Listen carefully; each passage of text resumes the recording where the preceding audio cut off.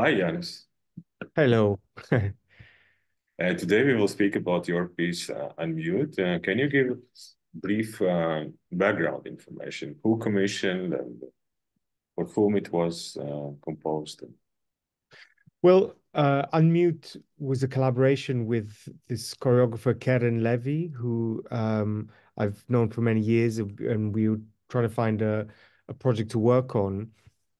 And it was a partly commission from Slagwerk Den Haag, Percussion The Hague, which is now called HIT, it's their new name, um, to make a piece for dance.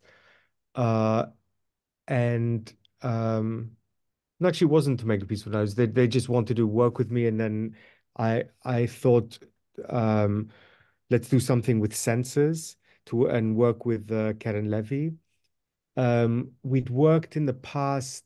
I mean, sorry, I did a piece in the past that used video tracking, and I wanted to explore that a bit more in a way of using the space.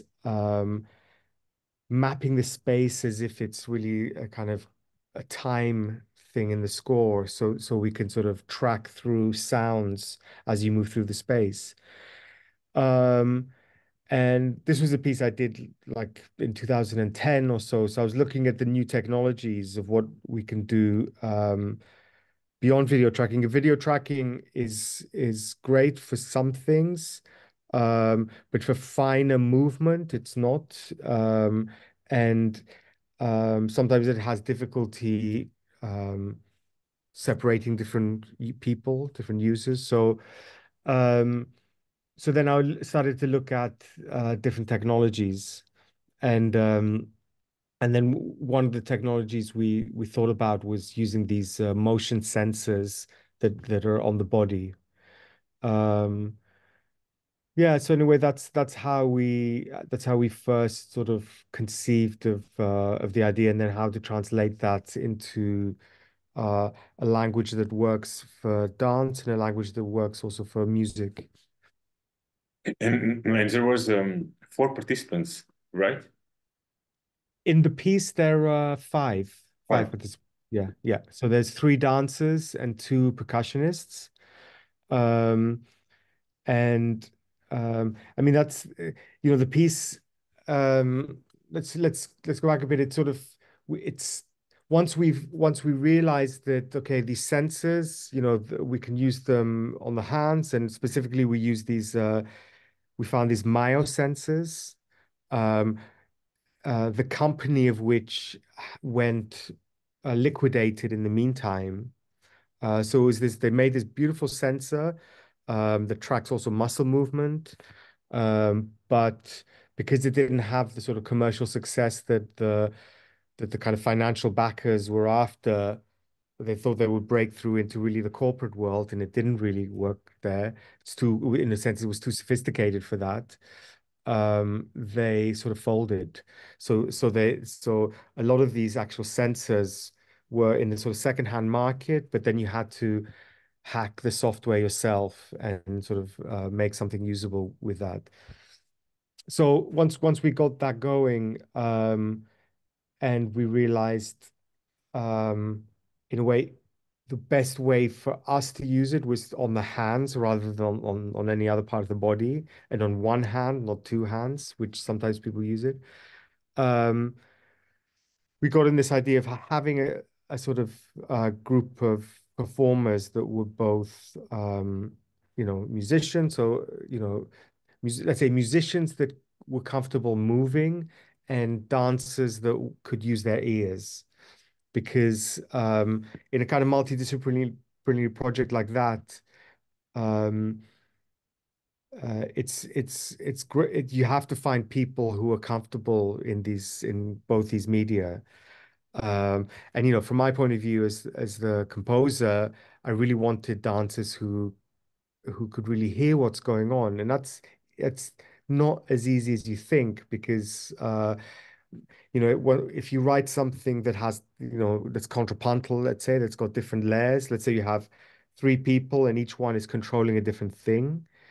Um, you have to be able to know, oh, that's my sound. I'm controlling that sound.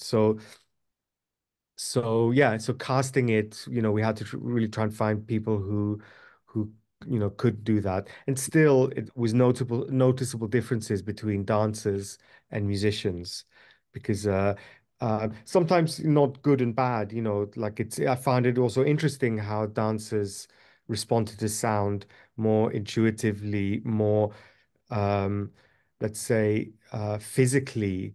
A musician might sort of listen to a sound and want to try and control it, and is sort of thinking about what they're doing, listening what they're doing with the sound, whereas the dancer um, you might want to work on much larger gestures. So Mhm. I find that quite interesting. I even found myself sometimes during rehearsal saying saying to the musicians, "Ah, do it how this dancer is doing it, because they have a sort of a slightly nonchalant approach to the sound. So they're just letting the sound be as it is, but right focused on their movement." So I found it interesting, these differences. But yeah, it was not an easy process um, to because you had to really firstly discover what's possible, with these things. Then um, my role as a composer was also a bit like an instrument maker, having to find the limits of the instrument, how and what it will control, and constantly mapping it to let's say the movement characteristics of the people. Um, and for the performers themselves, there was a lot of insecurity involved. Oh, Mhm. is this me? Uh, why is it doing this? Like it's not working. These kind of things. So, but yeah, it was having this kind of mixed group of three dancers and two percussionists, like musicians, percussionists. Um, Yeah, so shall I talk about the concept a bit Yes, or the exactly. Yes, yes, yes. What is the main concept, right? yeah, I mean once we established, the kind of the form we wanted to work on, we the image came to the mind of this idea of they're actually speaking with their hands, because I like the idea of doing using all the sounds in the piece, or most of the sounds in the piece, related to the human voice or to the voice, um, and that the hand became the only way of like speaking. Mhm. So that's why this whole idea of like mute, unmute, and I think the original title was Mute Songs, and then somehow became Unmute. And it was funny because that whole word for us was quite strange until COVID came. I mean, this was COVID was a few years after, and then we're so used to this. Oh, unmute yourself, mute yourself on like COVID calls, on Zoom calls and things. But um, but yeah, so it was this idea of like the hands are really speaking, um, and then we sort of got into a bit into this world of you know languages and what could be a language. I mean, I myself have been interested in this idea of the language and music, or is music a language? Is language was originally music? These kind of ideas, and they surface in the piece in the sense that we wanted to, let's say, play on in the gray areas between uh, what could be music, what could be thought of as communication. Like is the is the let's say I metaphor or idea we're creating on stage, the idea of like uh, people not having found themselves not being able to speak, communicating with these gestures which are being translated into sounds. So there was a lot of like these kind of ideas within the piece, and then we got to the idea of languages which have been extinct or close to extinction or danger, you know, and then the whole environmental aspect of how quickly, you know, languages are being lost, Yes. partly through technology, partly through you know, modern society, environmental reasons, many reasons actually. Yeah. You already mentioned a lot of ideas, right, about the piece, and but was there like one main central message what you want to communicate or your group want to communicate through the piece? Um, was there one central message? I'm just trying to think if how I can summarize. I think it's this idea of like maybe the what's the need to communicate, something like that, the need to communicate, whether it's with words, whether it's with gesture, whether it's with sounds. uh so and I feel that's the sort of that is the kind of, let's say, emotional feeling you get watching the piece, is like this extraordinary length that have been taken to utter something. And I think that's what I also was fascinated why by.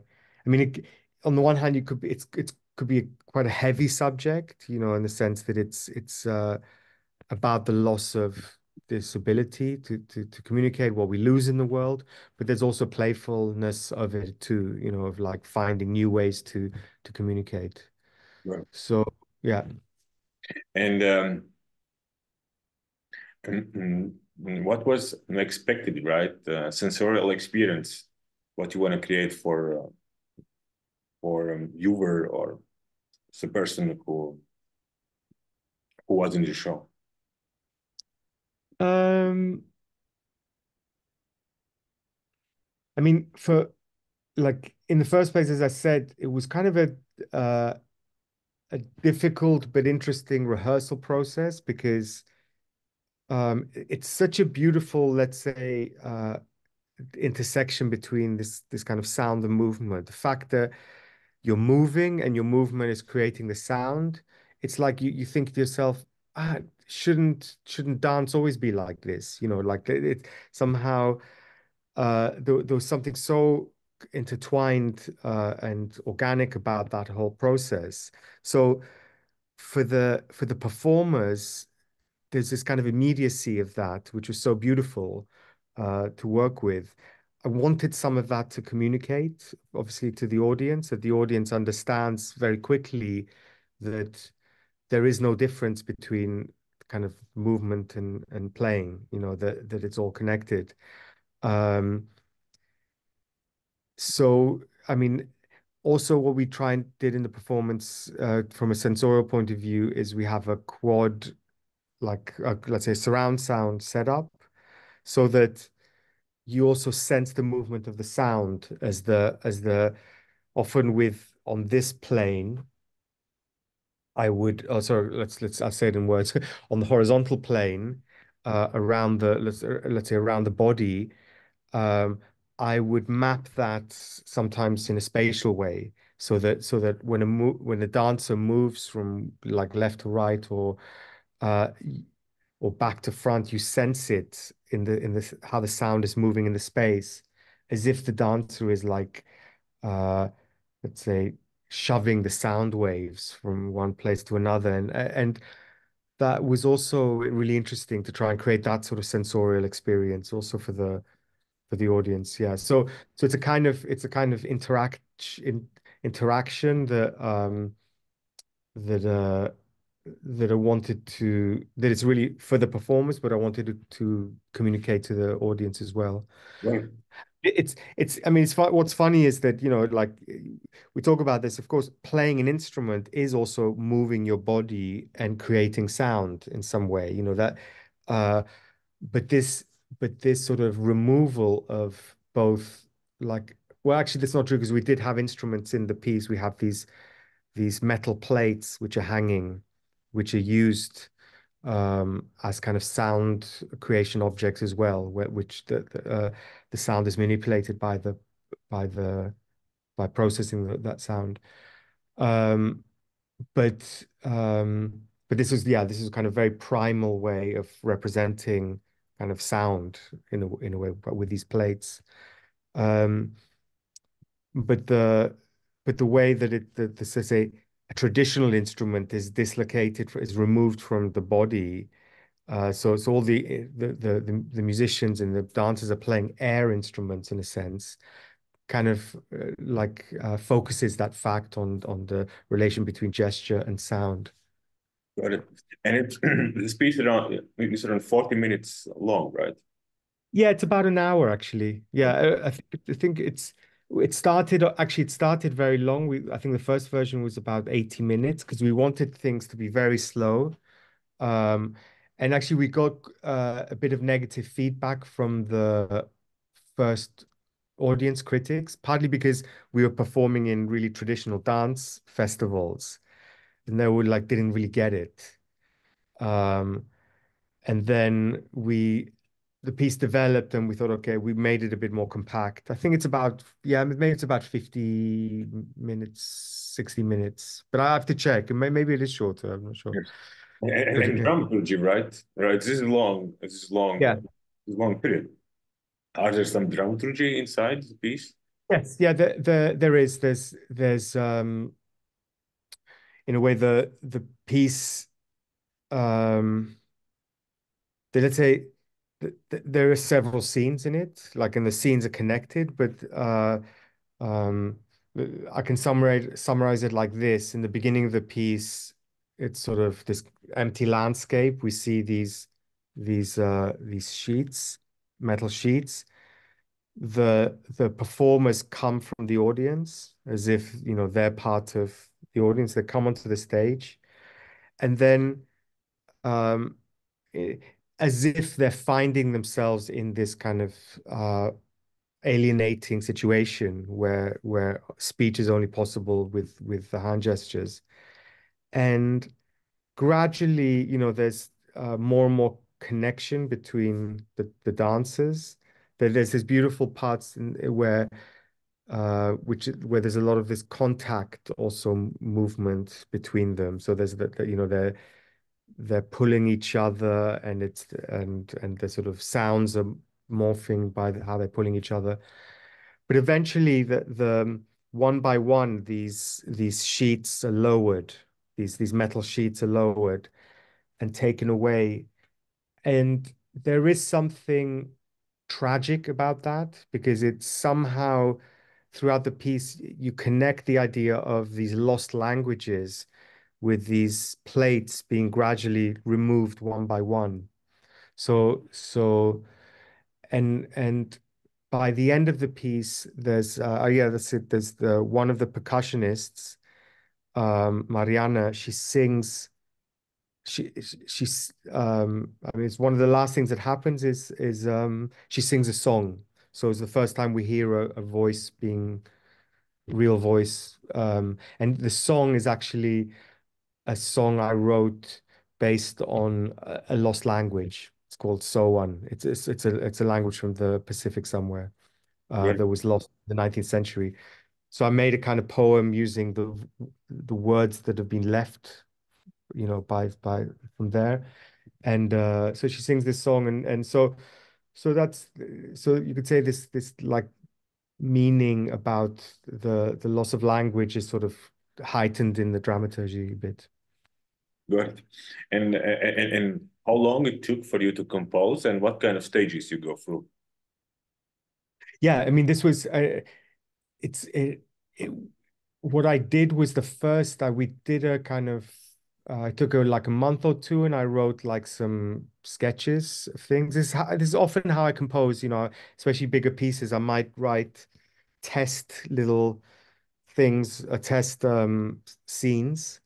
Um, and and it was one thing writing the actual kind of sounds that I wanted, the sort of, and the other thing mapping them on the bodies and getting the performers to play them. That was harder, to find, and for that, I really needed to be in the studio. I mean, I obviously had these senses at home in my studio, and I was trying them out, but then to communicate that, to rehearse that it was a complicated process. So I had to be in the sort of rehearsals a lot, most of the time, in fact, which isn't very common for me, because I prefer in these sort of in dance or theater pieces, I prefer to just write the music and then, come every now and again to the rehearsal and not.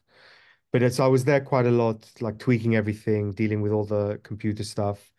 Um, so it took about four 4 months, 3 4 months, really like work to get everything done, and changing a lot up to the last minute. Um, and it's still I have the feeling that and I it's I'm I it's I'm still really excited about the project because of the feeling I remember. As I said, even if it was a very difficult process, I had the feeling that we managed to make something totally new that neither of us, the choreographer nor me, had ever it was a kind of um, outside the comfort zone kind of creative experience, but we managed to make something really interdisciplinary, which I still was excited about. And actually, I did a couple of pieces after that. Actually, no, sorry, I did one piece after that, uh, with this idea called Hands. Um, but I still feel as though uh, it's something I want to use again, this kind of technology, and take it a bit further somehow. Yeah. Right. And and what kind of softwares do you use? So you use those, right? Those is it hardware, right? Yeah. So what it is, it's like a sensor, and the Yeah. sensor has something like about 15 data points. Yes. So I mean, it has actually it tracks each of the muscles of the fingers, um, and it tracks also, like how much you are, let's say, stressing the muscle. So by like squeezing your fist, you get very clear, like and like moving each finger. So and then there's like XYZ position, but and there's accelerometer. So and all of these data points, especially the accelerometers, you can put like threshold, like triggers. So you can turn these things into triggers, or you can turn things into um, like just 0 to 1 kind of trackers, so I converted everything to MIDI, in fact, so to turn it into like um, and then so we used this kind of complicated because we had 5 of them. We needed, let's say, because most computers can only take 1 or 2 Bluetooth, let's say, inputs from the MIOs. They can only, so we got like 3 Raspberry Pis, um, and did the Bluetooth protocol through the Raspberry Pis. So we had a box of these Raspberry Pis on the stage, picking up all the Bluetooth data. So that was good. It was also close to the dancers. Then we sent all the data to computer running Touch Designer. That's because the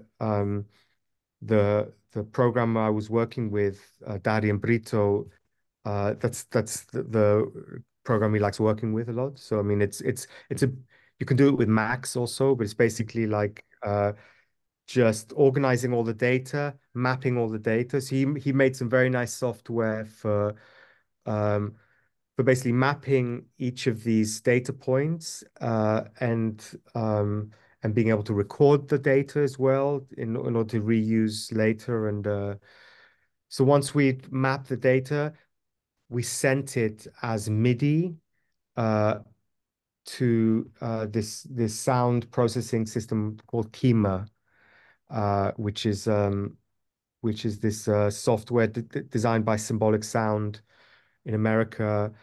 And it's basically a hardware unit called Pacarana.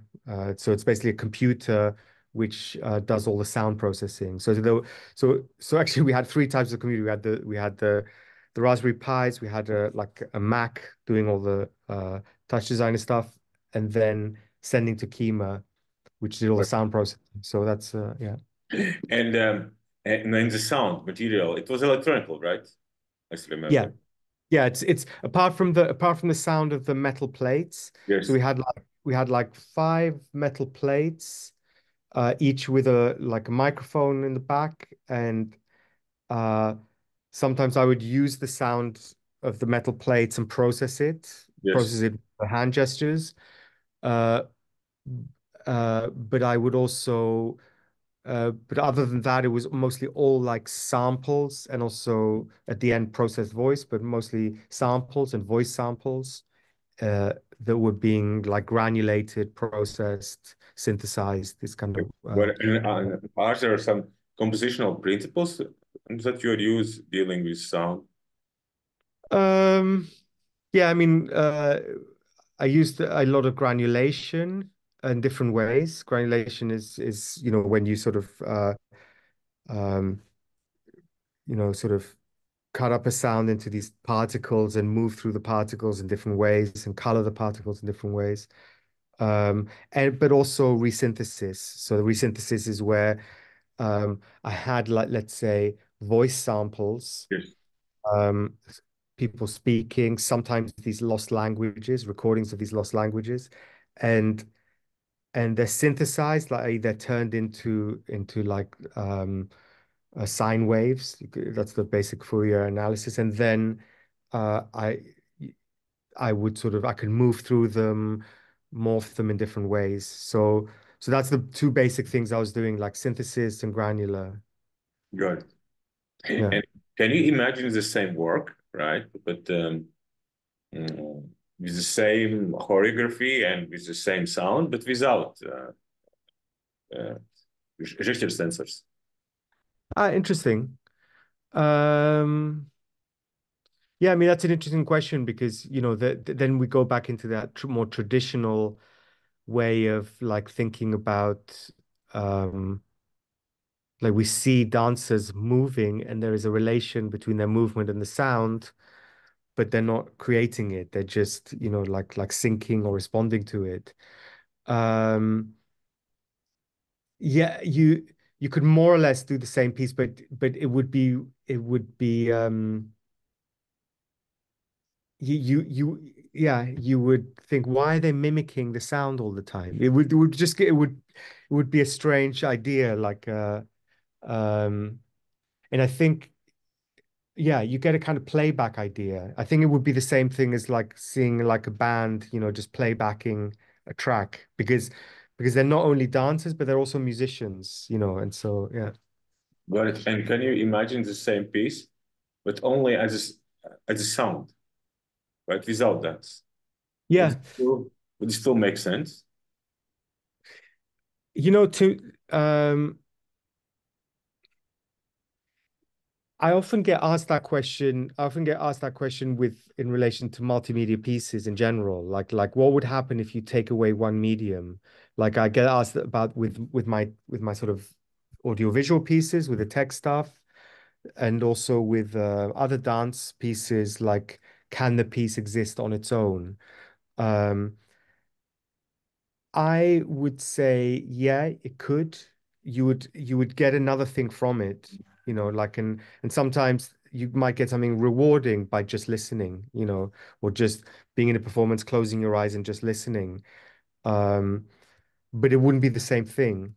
And like so you'd think, um, for instance, this piece, I thought about whether to release it as music only, and I decided not to, because I decided, no, actually, this piece really exists with this kind of moving element that you actually see it and experience it. So, but yeah, no, I mean the that question of like the what happens with multimedia works when you take away a medium is kind of interesting, and sometimes it's surprising. Sometimes you get, you find something else with that. And And how your collaboration with choreographer, how it shaped, right, music. It did quite a lot actually in this case because because in the beginning she was saying, look, Yannis, you write what you want, and I'll change my movement language to play it. And then I would say, no, no, no, but you move exactly how you want to move, and I'm going to map it to the music how I think would work. The, so there was always this like finding this space in between where the movements that she sort of had in mind would make sense with the sounds, let's say the sound constellations that I had come up with. Um, so yeah, I could say that, in some way she is also part composer in that way that um she sort of shaped the kind of the way that the piece was played. Yeah. And how your collaboration with performers, how that shaped the piece. Also quite a lot um because there's no like rule book about this instrument has to be played like this. You know, I would watch for instance, there was one case like there was I made a very subtle like sound thing. A bit what I was talking about before about moving the sound, but also changing a bit the sort of pitch as it moved. Um, and then I came to rehearsal and I saw one of the dancers was just swinging their hand, going round and round and round. And it was making an incredible sound. And it wasn't the sound that I thought they could do, but it's like, wow, this is great, so it's them finding ways to also play the instrument was also quite inspiring. Got it. And the last question, what would you suggest, right, for composers who would like to create some dance plus music pieces, but have never did it? Say it again, sorry. They want to What would create be your dance. suggestion for composers who would like to create dance and Yeah, music pieces, but have never done it, right? What would be your good question because uh the I mean, I often find, let's say, when musicians think about dance, that it tends to be quite one and one. Like it's like when musicians first start to think about other medium, it's often like one-to-one connections. Um, so um, and that's not often the most interesting. I mean, I'm saying this I mean, like this piece that we're talking about, like on mute, it's it's not necessarily a one-to-one relationship. There's many sort of things in between, and what I mean by one-to-one is the way of translating, let's say, musical ideas directly into movement. Um, it's better actually, I think. Get experience of in the dance world, like see how dancers and and choreographers think, or how theater people think, because uh, same with film, like it's you don't have to become an expert filmmaker or an expert choreographer, but you have to understand a bit the discourse and what's going on in that artistic field to get a sort of sensitivity about, you know, what you can do as a composer. Because I think composers, or coming from sound or music, we have a specific sensibility and maybe even a specific way of dealing with uh, time structures and the idea of composition. That's actually, that gives us quite a good, let's say, insight or depth into what can happen in a sort of dramaturgy, in a sort of time-based medium like dance. Often I find dancers or choreographers are look up to composers in the way they can sort of think of, like larger scale form. But I think like to deal with the sort of intricacies and the detail of actual movement, I think you need to have some experiences with choreographers and dancers before you sort of maybe have your own ideas about it. Thank you very much, Yannis. Yeah. Thanks a lot, Sandris. Yeah, it was good. Like curious. So, and who else are you interviewing then?